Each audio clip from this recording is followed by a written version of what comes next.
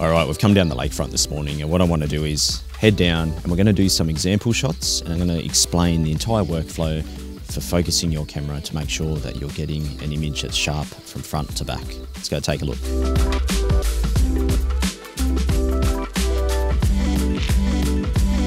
All right, so you're at location, you've got a rough composition. This is the point, obviously, where you start to think about focusing the lens. Now, there's two key factors that you need to consider. Firstly, the proximity to the foreground matter. If you're ultra close to that foreground, it's going to mean you need to focus at a different point than if you're further away. I'm going to talk about that more shortly. The other factor though is your f-stop, your aperture, the depth of field. That heavily ties into where you focus and determines if the image is sharp all the way through. And I do have a video on f-stop and aperture. If you haven't seen it, I really recommend you check that out. The next thing now though is just that initial point of focus. So let me run through a very common scenario right here using these rocks in the foreground. All right, so here we have a classic landscape photography composition, some foreground matter, a leading line, and then main subject matter into the background. So where do we focus? If you want to walk away from this video with a very quick and short answer, 90% of the time you're going to focus 1/3 of the way into your scene. What does 1/3 look like? Do we need to get the tape measure out? No. You don't have to be that critical. 1/3 is basically not going to be right in your foreground and not far off into the distance. It's just going to be a little stone's throw out in front of you. When you focus there, your f-stop, depending on the aperture you're using, will then extend towards you and away from you, your depth of field. That's how it works. It's going towards you and away. If we focus right on that immediate foreground, you're not going to get the coverage off in those mountains. If we focus on the mountains in the distance, we're not going to get sharp in the front. By going 1/3 of the way into the scene, we guarantee that we're going to get that coverage all the way through. But this is where the f-stop really comes into play. All right, so we've set up and got a rough composition here. Rocks in the front, water in the midground, mountains in the back.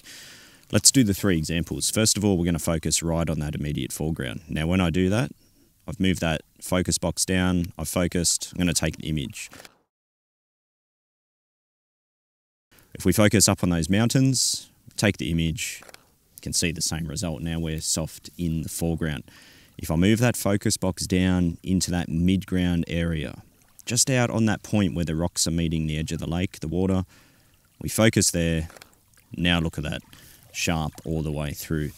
But if the f-stop isn't narrow, if we're too wide on our aperture there, we're not going to get that coverage. And this is where the f-stop really comes into play with where you're focusing. So you need to be using a narrow aperture in a scenario like this.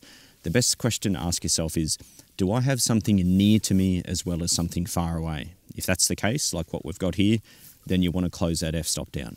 F11, F16, etc. And then focus 1/3 of the way in, and 99% of the time, that's going to get the result for you. Scenario number 2, similar to the last one, foreground, midground, background with the wide angle. However, this time, you're getting ultra close to that foreground, which is something that I like to do a lot in my photography. Ultra close to the foreground to show those details and really get a strong sense of depth. When you do this though, focusing 1/3 of the way into the scene is going to render that foreground soft. And obviously, again, if you focus on the foreground, the background's going to be soft.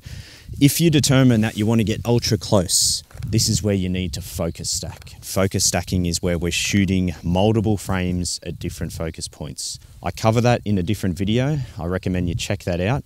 But in this scenario, you will definitely need to focus stack, and the whole 1/3 of the way in rule won't apply when you really want to get close and emphasize that foreground. All right, example number 3, telephoto lenses, photographing scenes where all the subject matter is far off in the distance. So in this scenario, we don't have anything near to us, everything's far away. Don't worry, this one's super easy. It almost doesn't matter where you focus or what the f-stop is, because when everything's far off in the distance there, the lens essentially renders the scene as being flat. And even if there is a distance and separation between the far off distant trees and peaks to the lens, it's all flat. So I'll take some examples here and you'll see exactly what I mean. You can take an image with a narrow f-stop, and then we can take one with a wide f-stop. When we zoom in, you'll see that it's sharp all the way through. Everything here is off at the infinity point. It's just going to be rendered flat to the lens. So in this scenario, I just generally go straight to an f-stop that's going to be best for the lens. So every lens has an optical aperture to shoot with. Generally it's going to be f7, 8, 9, somewhere around there, and then just focus straight on the main subject matter itself. Focus modes. Which focus mode do you need to use? Auto, continuous, manual? Personally, I leave it on the single focus mode 99% of the time. This way I can just move that box around to where I need it to be. I half press my shutter, or maybe you use back button focusing, totally up to you. And then I know that that's where I'm going to be set. I can even half press and then recompose. And again, I know that I've locked in on that specific point. On a tripod, manual focus is actually quite handy. You can flick the lens to manual, move that little box around to where you want to focus on, and then tap the magnifying glass to zoom in, adjust your focus, and then you know it's set. Set it on a third of the way in, you can leave it, fire away. Continuous focus, I would only use that if I was photographing wildlife or people and I wanted to pan along and track that subject matter. But when it comes to landscape photography, I don't really use continuous focus at all. For me, single focus is where it's at. I think it's just so much easier to be able to point, lock in on what you want to focus on, recompose, take the image.